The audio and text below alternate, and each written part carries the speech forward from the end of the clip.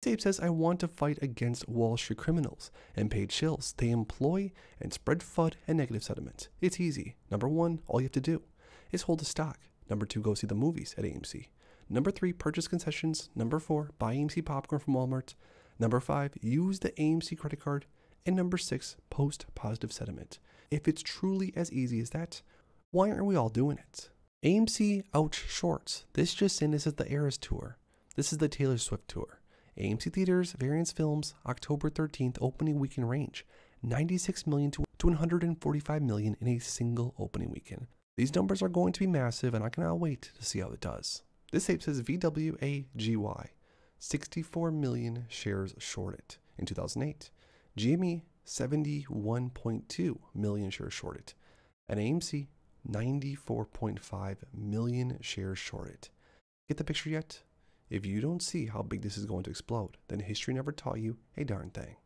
Comment down below if you think the AMC squeeze is still ahead of us, or if you think it's nothing but something of the past.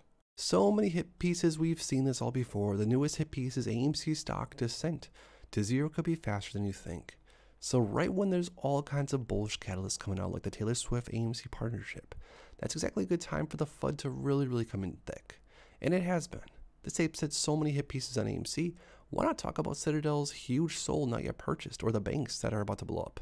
It will be a Kramer Lehman Brothers 2.0, but no one listens anyway. This tape says 2.5 years ago, I found this simple DD from a fellow ape, credits to him. Same fundamentals in DD still apply to the very end of all of this. Now here's the bad news. The hedge funds will start playing my games and will try to force us to sell to the point to where they're going to pry out weak-minded paper hands so that they can cover their shorts. What do I mean by this? Let me give you an example. Let's say the stock on Monday goes up to $20 after they purchase the shares from the call options. What the hedge funds will try to do is bring that price down. You'll see a bunch of short ladder attacks that make it look like people are selling. So when you see the share price go from 20 to 17 to 15, they want to make you panic. They want you to think that $20 was the highest that it can go. So when it does drop down to 17 or 15, they want you to sell. For the paper hands, they're going to be thinking, hey, I've held this stock too long. I can maybe finally break even, maybe even make some profit. This was a lucky escape. That's exactly what they want you to think. And unfortunately, it will work and the paper hands will panic sell. The hedge funds know that they are screwed, or else we wouldn't be seeing all this manipulation, short laddering, negative media and press, bots and everything else.